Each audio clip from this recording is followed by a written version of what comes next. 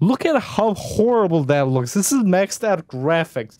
Native resolution is dead. I'm claiming it right now. Native resolution is dead. There's literally zero reason to use native resolution with these newer games coming out. And as you can see, I got the game booted up right here. With the second best graphics card in the world, we're getting around 30 FPS with all the settings maxed out. Now we're running 3440 by 1440p, which is 1440p but in ultra wide settings. And then if we go to the advanced quality settings right here, we can see that everything is maxed out on here.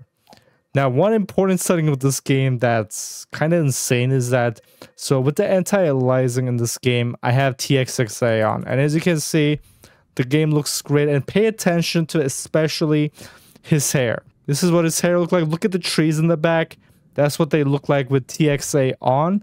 If we turn that off, and keep in mind, this is maxed out graphics with, you know, with ray tracing on, everything super high. If we turn this off, the game straight up becomes unbearable. Look at his hair.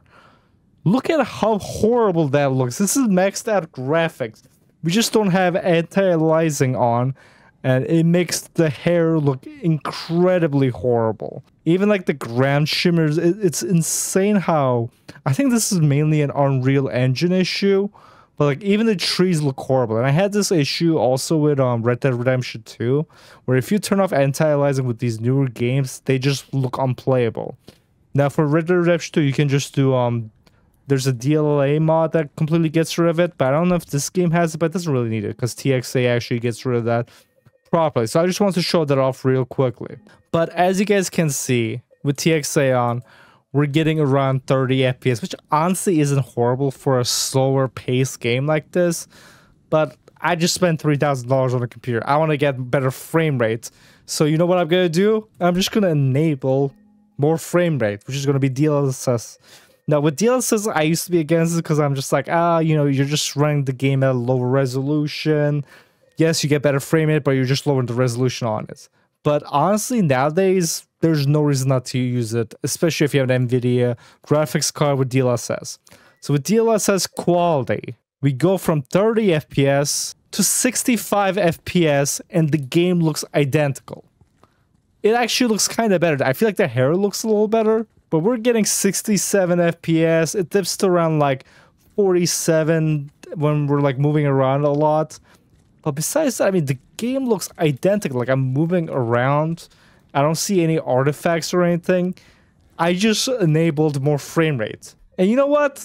Let's go a little bit further. Let's go from quality to balanced. The game looks identical. I don't see a single difference.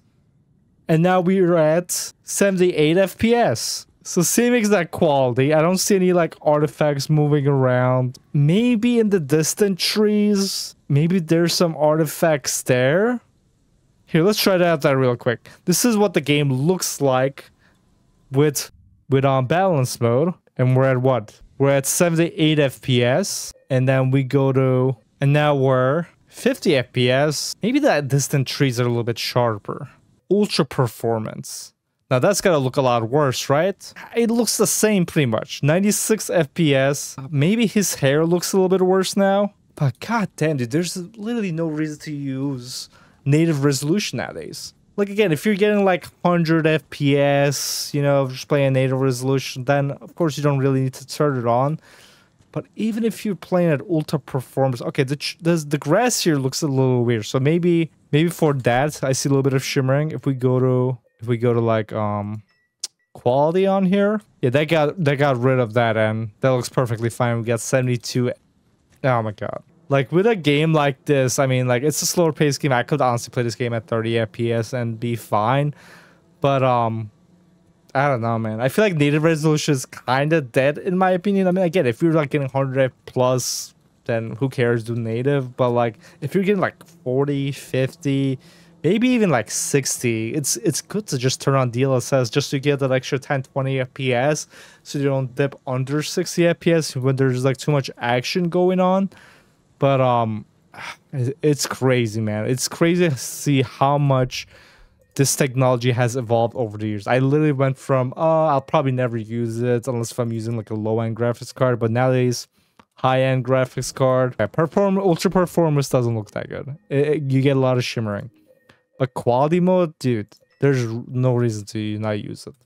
Performance, got rid of the shimmering, and we're at 89, 90 FPS on here. It's like, or I could just play at native resolution, and then we're at what? Actually, it's not that bad. So we're getting 44 FPS, so it's not horrible, but still, there's no reason not to use, you know, quality mode on here and then just get that 60 FPS besides 40 FPS. I mean, it's crazy. There's like no way to like tell the difference between them.